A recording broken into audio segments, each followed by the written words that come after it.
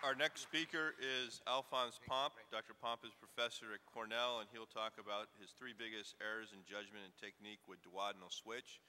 Dr. Pomp is also this year the winner for the Clinical Excellence Award at SAGES, so he's pretty good.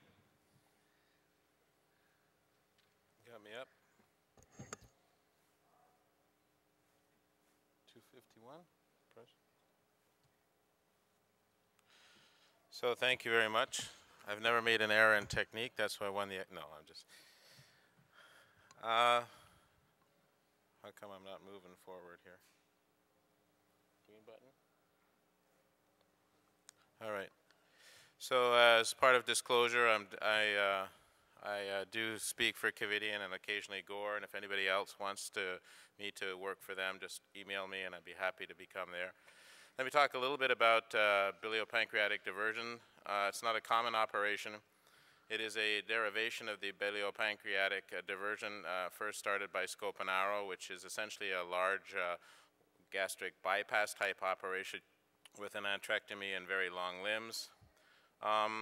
This was modified because of problems with marginal ulcer, diarrhea, excessive flatus, and malnutrition, but it is still used with a fair amount of frequency by surgeons, particularly in Italy.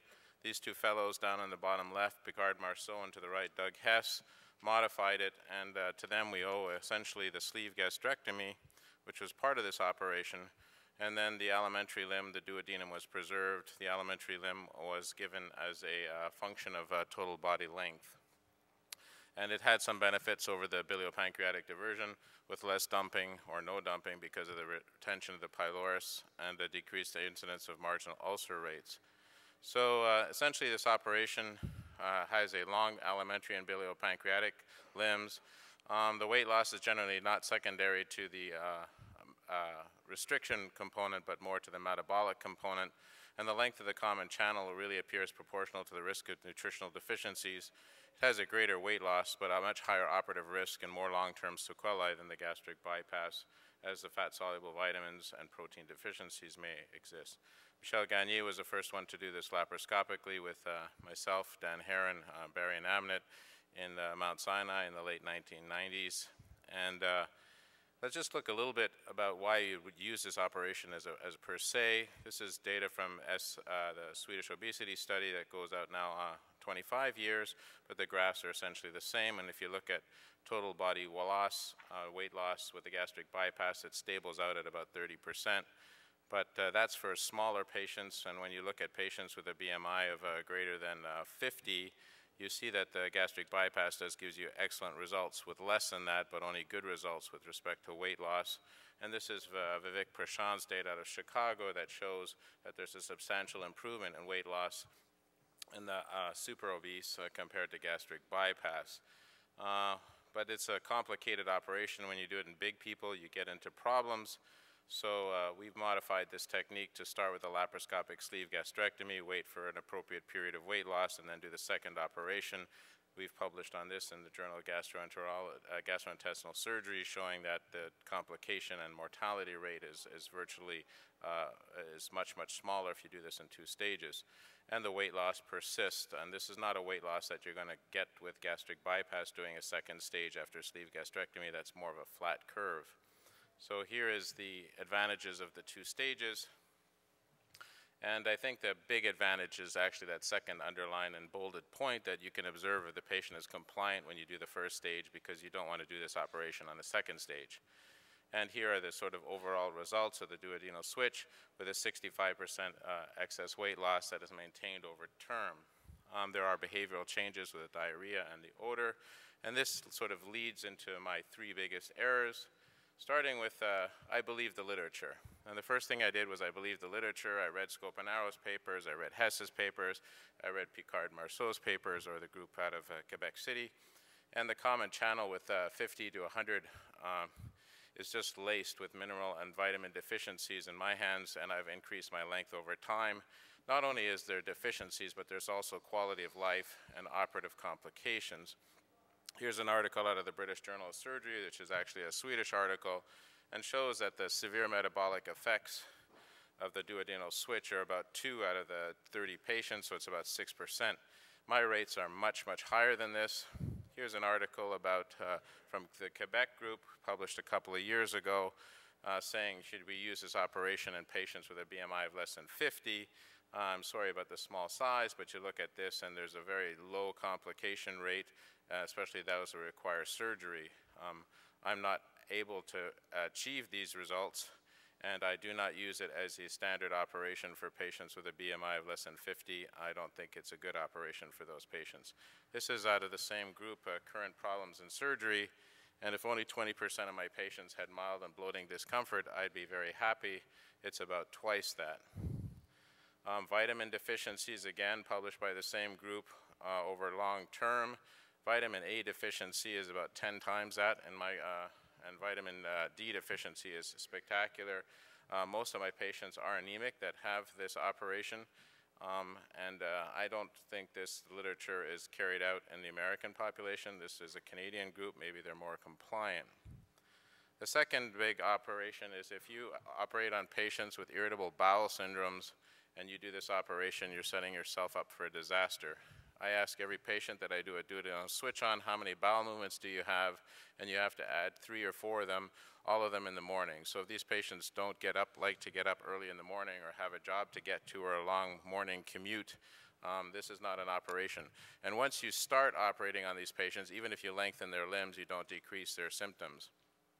Their bowel movements are definitely dietary dependent. If they have a dietary indiscretion or eat a lot of fat-containing foods, ice cream, potato chips, that kind of stuff, they can really get into problems. But the other thing is that they seem to not tolerate very well complex carbohydrates, bread, pasta, rice, and this gives them a lot of problems. Not only do they gain weight with this operation in spite of it, but they get a lot of bloating and discomfort. So patients with that problem, it's an issue. And finally, my third is a common error with this operation is believing patients.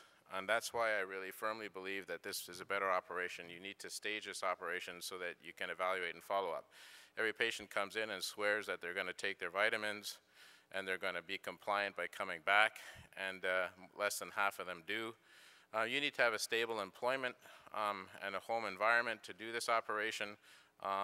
If you lose your insurance, times are hard. The supplements cost about $1,500 a year.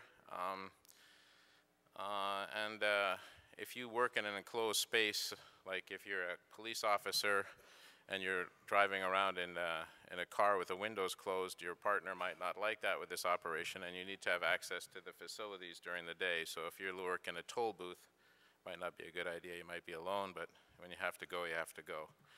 A couple of other points. The first speaker mentioned there are some bonus points. If your surgery takes more than 3 hours, you're going to get into problems with these patients, especially the super morbid obese. There seems to be the bewitching hour. And these patients, the 3-hour ones, are the very android and the BMIs in the 50s. And it can be just if they're barrel-chested and barrel-bellied, or if they're very high. It's important to orient the bowel and measure the bowel. Dan and I have had the same idea over time, and it's pretty easy to get it twisted around, a lot easier to get it twisted around when you start and measure the ileum backwards. You've got to close your mesenteric defects.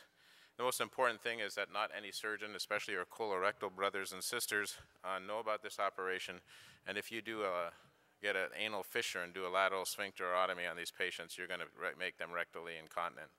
And the final thing is don't ever be the one to write the chapters, because then you get referred all these patients because they read about you. But it is part of the surgical armamentarium. We have 4 nice operations. Picking the right operation for the right patient still remains a huge challenge, and I don't think anybody really has the answers. We all have our algorithms. But please remember, this is courtesy of Lee Kaplan. When you're talking about the metabolic effects, both the bypass and the switch have this duodenal exclusion and enhanced distal nutrient delivery, which really resolves the diabetes well. But the DS has the added advantage of malabsorption with sustained weight loss. Big comparison, you'll have that in your book. But I think the long-term complications of malnutrition requiring revision are higher in the duodenal switch, and it's a longer operation. I get this done in about 3.5 hours. Gagne can do it in about 2, but it's a very complex operation.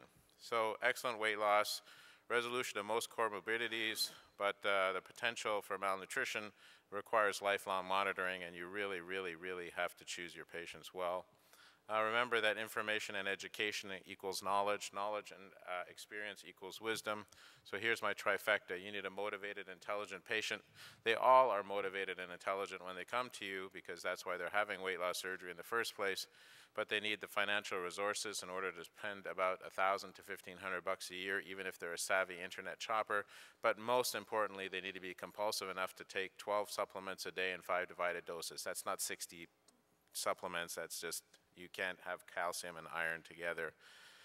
Band is not a good option for these big patients, and the gas duodenal results are definitely superior, but there's a cost you pay.